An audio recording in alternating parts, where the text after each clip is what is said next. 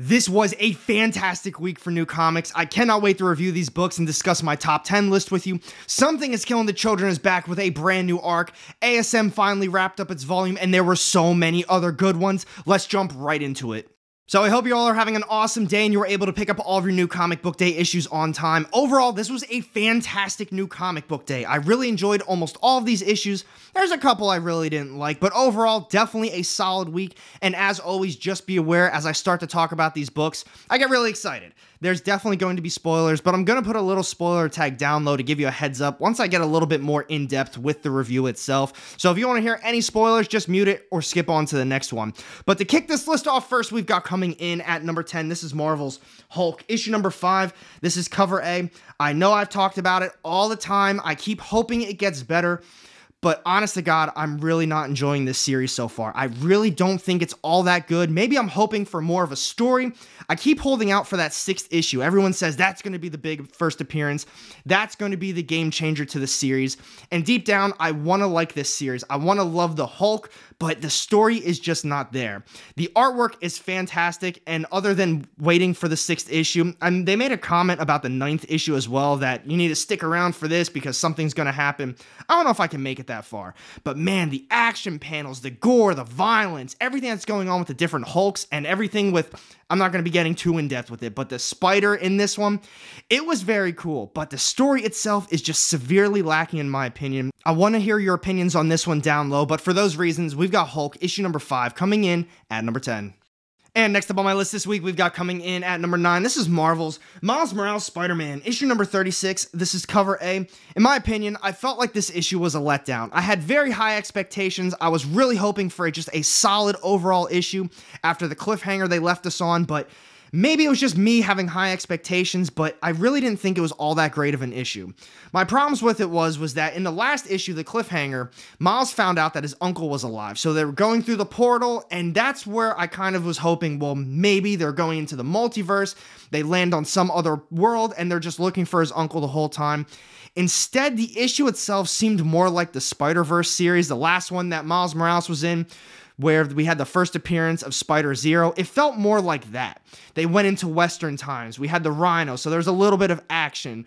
Black Panther was kind of also in there too. And then we met up with Spider-Ham, and I don't know. I was just hoping for more of a plot-driven, we're in this multiverse now, and just let's find the uncle instead of hopping around just like the Spider-Verse series was. But still, not a bad issue. It wasn't what I was hoping for. I think the next issue is going to get it a little bit more on track. But for those reasons, we've got Miles Morales Spider-Man, issue number 36, coming in at number 9. And next up on my list this week, we've got coming in at number 8, this is Marvel's Hulk Grand Design Monster, issue number 1. I had extremely high expectations for this one, mainly because I'm not enjoying the other Hulk series at all, and then after I finished that issue, I thought, please, Grand Design, just redeem the Hulk right now. Before I get into the issue, the quality of this book was fantastic. The paper quality, which reminds me, I didn't even bring it up with the Miles Morales issue. I don't know if it's just me, but was that book made out of tissue paper? That quality was absolutely horrendous. I spent $4 on that, and every time I touched a page, I felt like it was just going to disintegrate or rip in my hands. This one, definitely worth the $5.99 price tag. It felt like I got my money's worth. I really enjoyed the artwork. I love the style of it, however, I'm putting it at 8 mainly because the story itself to me was extremely lacking. I think there's an X-Men Grand Design series out that I didn't read at all, so maybe it was just me not knowing what I was getting into with a Grand Design series. To me, this was kind of more of a history lesson on the Hulk. It jumped around to a lot of short stories. Not bad by any means. It was the artwork and just the quality of the issue itself that really dragged me in and kept me reading it. But still, at the same time, I felt like it was a little bit of a struggle to read it too. I don't know if it was just me, but still, definitely check it out if you're a Hulk fan. I think it's just my opinion on this one, but I'll tell you what, seriously, the quality of this one is way above and beyond anything else Marvel has put out right now as far as just a book itself. But for those reasons, we've got Hulk Grand Design Monster, issue number 1, coming in at number 8. So now that we got those 3 issues out of the way, this is where the list really begins to shine. I was a huge fan of these issues, and they were very hard to put in order. But now we've got coming in at number 7, this is Images, A Righteous Thirst for Vengeance, issue number 6. This is cover A. This is a series I've been extremely back and forth on. The artwork is alright. The story itself to me has been very off and on. Some issues I loved. The other issues I thought, man, why am I still reading this one? This was the issue that I've been waiting for. This is the one that really pulled the story together. It started off a little odd, and I thought, all right, this is going to be another issue that I don't really care about, and I think this is actually going to be the issue where I officially drop it. But it got into a backstory. We learned about this character, and we just kind of learned about where he is right now, how he got into just the business that he's in, and so much other stuff. This was a very informational, plot-driven issue that really pulled the story together. I loved it. I'm really excited to see where they go with this one now. And before I said, I don't know if I really suggest it, maybe wait for a trade paperback because you can blow through these very quickly, but man, I'm telling you, this is the one that hooked me right back in. Everything that they were describing about this character, you saw what his life was, where it is now, and just how he feels about everything. We saw some other characters too, how they interact with each other.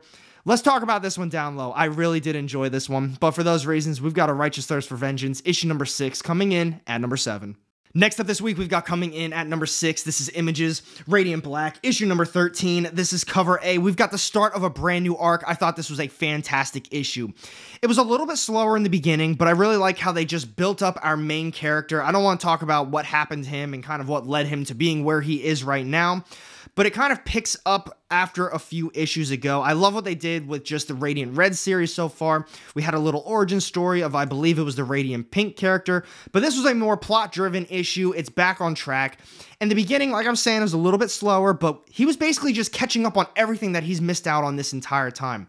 So we got to see the characters interact with each other. We got to see him and his best friend and just kind of see a little bit of tension growing between them.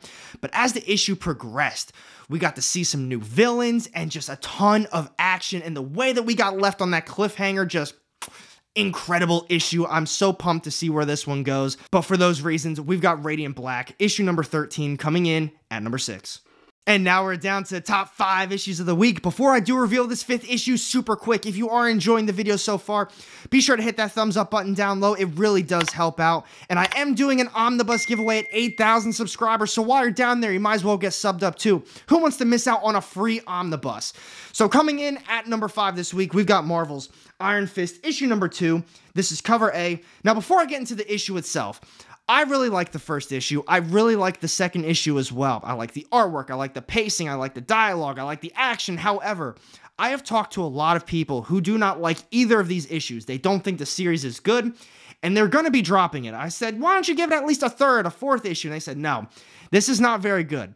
My opinion on that is while I do think this is a very good series so far, if you don't have a lot of knowledge on Iron Fist or just the background of Iron Fist, you may feel a little lost in this one. Because to be honest, I don't really know the Swordmaster that well. I don't know a lot about Iron Fist either. And they're referencing a lot of stuff that I just have to look up. And that's simply what it is. I don't have the knowledge, but I look it up and it makes the story a little bit more enjoyable. Like, okay, that's what they're referencing. That's what's making sense. But once you get that out of the way, the series is fantastic. The pacing, the dialogue, the action, these feel like very complete issues. I felt the first issue was very complete too. We got our Swordmaster becoming the Iron Fist. They said how he became Iron Fist for people who didn't read the last Swordmaster series.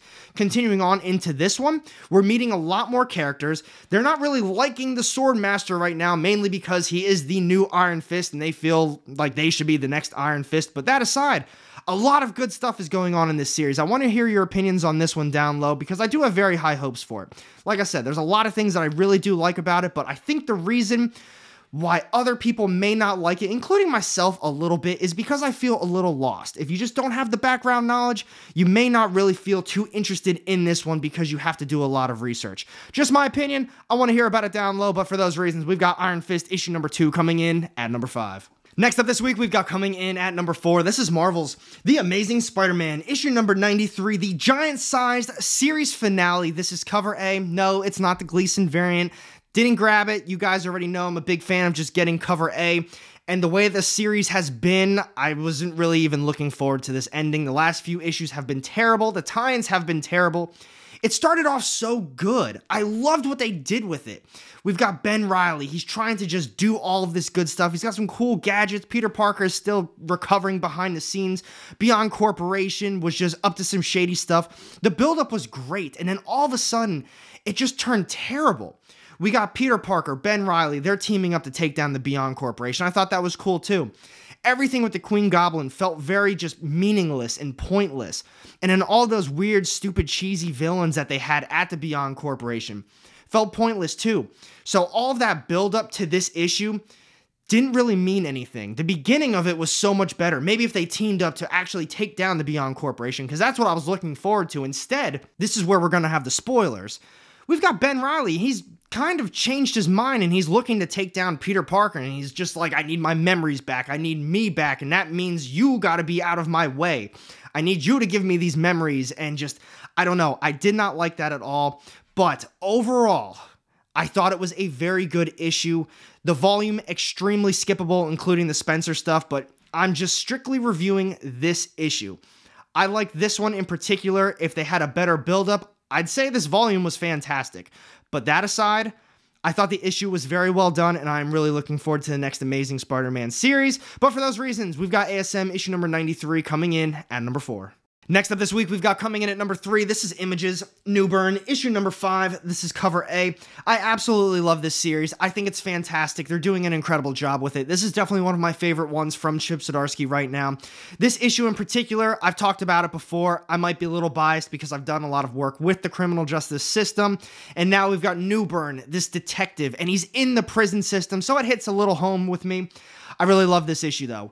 We've got Newburn. Like I said, he's in the prison system now, and he's basically just trying to survive, but at the same time, he's still gathering intel. But he sees all these people that he put into the prison, and they're just trying to get some revenge on him. We meet a couple new characters, and this was a really fun issue. We got left on a little bit of a cliffhanger, nothing too crazy, but man, I have high hopes for this one. I hope they continue on with this one for a long time. I'm a big fan. If you're a big fan of it too, let's talk about it more down low, but for those reasons, we've got Newburn, issue number 5, coming in at number 3. And now, folks, we are down to the final 2 issues of the week. We've got coming in at number 2 this week. This is Marvel's Ghost Rider, issue number 2. This is cover A. I absolutely love this series so far from Marvel. I know it's only 2 issues deep, but the artwork is great. The pacing of the story is great. The entire vibe of this series right now feels completely different than almost anything else that Marvel has on the market right now. It's dark. It's gritty. There's a lot of violence. There's a lot of gore. I've got insanely high hopes for this one, and I know I try to keep my expectations low with a lot of Marvel series, the newer ones, but I'll tell you what, every time I pick up one of these Ghost Rider issues now, it's like, man, what are they going to throw at us?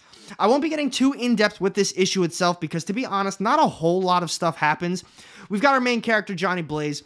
He's still trying to distinguish what's real, what's not, and he's just trying to handle a lot of his inner problems right now. Basically, from the accident that happened in one of the last volumes, it's really messing with him. But I just love how it goes from him being in just the present time, like in the now, to just everything turning into this hell scenario. It is so cool. I want to hear your opinions on this one down low. I actually haven't talked to anyone who doesn't like this series so far. I feel like it's just been a nice consensus of, yo, this has been fantastic. Definitely check it out. It's so much different than anything else Marvel has on the market right now. But that's honest to God my opinion on this one right now. But for those reasons, we've got Ghost Rider, issue number 2, coming in at number 2. And this is it, everyone, my top read of the week, and I know you already know what it is. We've got Boom Studios, Something is Killing the Children, issue number 21. This is cover A. All of the covers are fantastic for this series, but man, this was an awesome issue to return on. I absolutely love it. Now, I'll tell you what, though.